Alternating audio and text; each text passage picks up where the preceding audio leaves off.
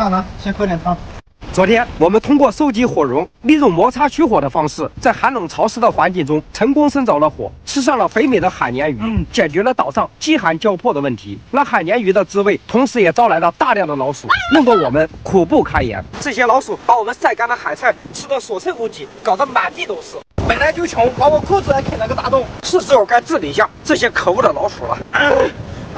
平头啊，这老鼠的智商很高的，你有啥办法没有？等我一下。我先把捕鼠装置的蓝图绘画出来。平头啊，你这画的啥玩意儿？看不懂啊！等我做出来你就知道了。我决定利用岛上剩余的竹子制作一个捕鼠装置。先在竹子上面开2个孔，给它贯穿，在上面绑一个小竹片当做卡扣，再削一块竹板当做暗门，再用竹片削一个触发装置，把它绑在暗门上面，再制作一个小型的蓄力器。把它们组装起来，把蓄力器固定在暗门上面，把触发器挂在卡扣上面，里边再放上一个老鼠最爱吃的螃蟹腿。平头啊，这么大个螃蟹腿，太奢侈了吧？现求货，舍不得螃蟹，套不住老鼠。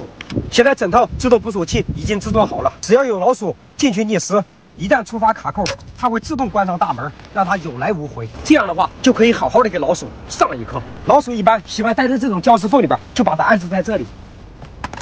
这个天儿又开始下雨了。赶紧先转移火种，才能雨收集瓶子。每次生个火太费劲了，千万不要让它熄灭。再搁2浮球，用来收集雨水。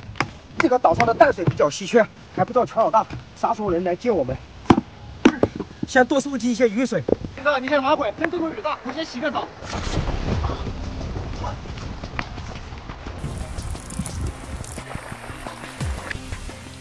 这些雨水对我们来说非常的宝贵，先把它装到瓶子里面。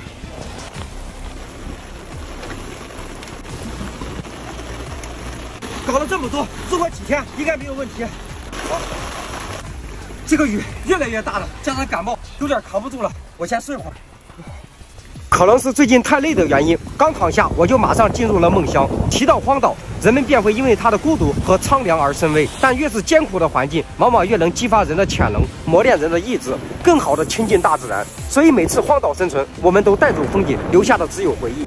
这是拍摄中的影调，让我回顾这次的荒岛经历，像一场梦一样。很多事情确实没有办法能够做到全部完美，我相信身边的你也会有这种感触。选什么专业，做哪份工作，还总觉得男女朋友是下一个好，留一些遗憾才叫生活。一觉醒来，发现秦远哲给我泡了一碗苏珍汤。平头啊，这都下大雨，我的手机是彻底报废了。没事，我这里还有一台荣耀MyTaker3系列手机，是我上次过生日，你林姐在京东上给我买的。而且上京东上买，想要换新服务，下次上岛我们就用它拍出胜过电影级的大片。好，我先试试。还有京东联合荣耀拍的微电影大片，有空了一定要看看。刚看了一下天气预报，未来1个星期都有雨，估计全老大也不会来接我们。接下来我们该何去何从，一切还都是未知数。